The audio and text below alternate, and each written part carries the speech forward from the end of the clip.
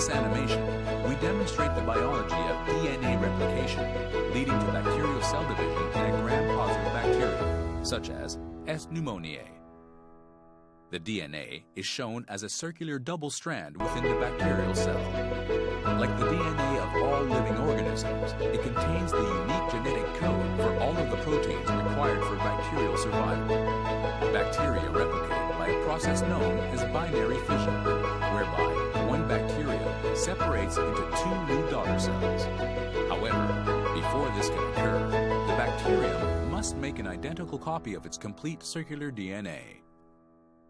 DNA replication requires that the two strands of DNA separate so that the genetic code of the bacterium can be read and a new complementary strand can be created for each of the original strands. To accomplish this, various enzymes, known as helicases, break the hydrogen bonds between the bases in the two DNA strands, unwind the strands from each other, and stabilize the exposed single strands, preventing them from joining back together. The points at which the two strands of DNA separate to allow replication of DNA are known as replication forks.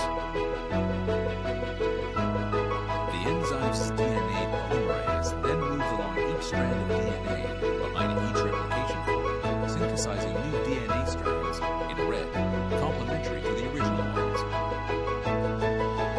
As the replication forks move forward, positive superhelical twists in the DNA begin to accumulate ahead of them. In order for DNA replication to continue, these superhelical twists must be removed. The bacterial enzyme, DNA gyrase, which is also known as topoisomerase 2, is responsible for removing the positive superhelical twists so that DNA replications can proceed. DNA gyrase is an essential bacterial enzyme composed of 2A and 2B subunits, which are products of the GYRA and GYRB genes. This enzyme has other important functions which affect the initiation of DNA replication and transcription of many genes.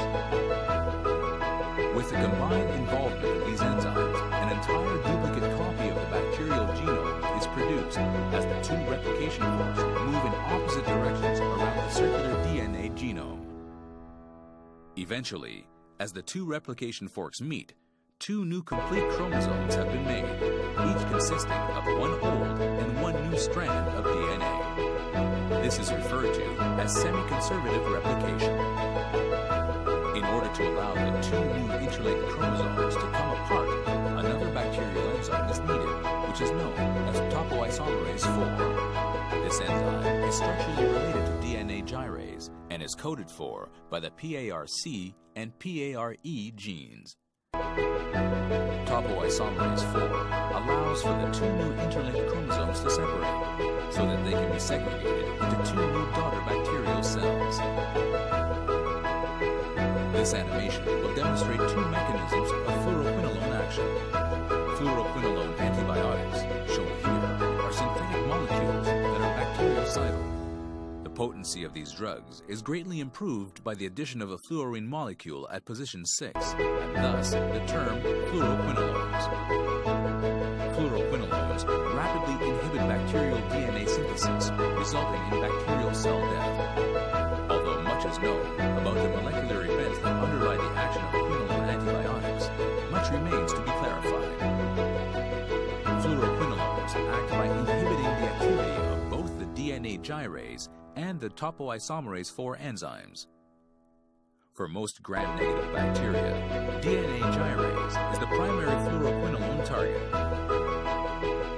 Fluoroquinolones have been shown to bind specifically to the complex of DNA gyrase and DNA rather than the DNA gyrase alone.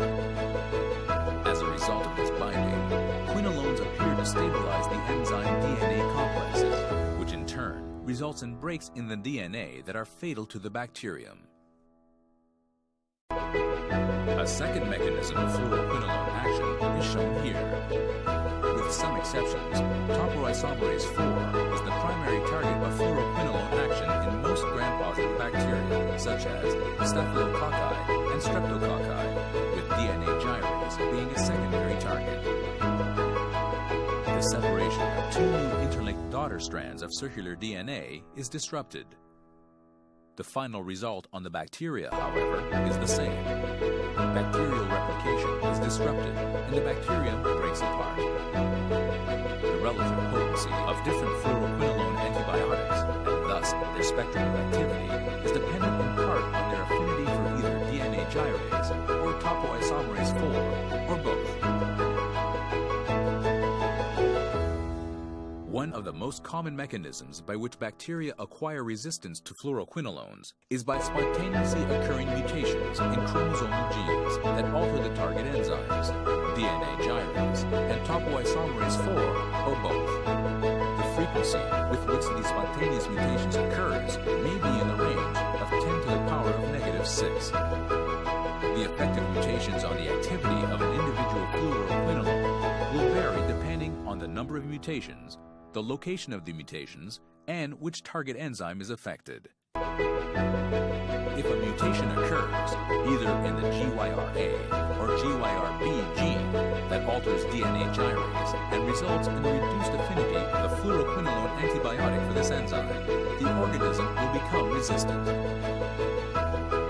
Similarly, a mutation may occur that alters topoisomerase 4, either in the PARC or PARE gene, and results in a reduced affinity of the fluoroquinolon antibiotic for this enzyme, and the bacterial organism will become resistant.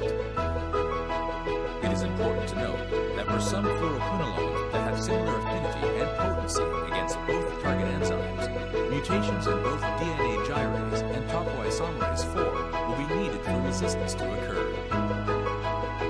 In resistant organisms, semi-conservative replication continues.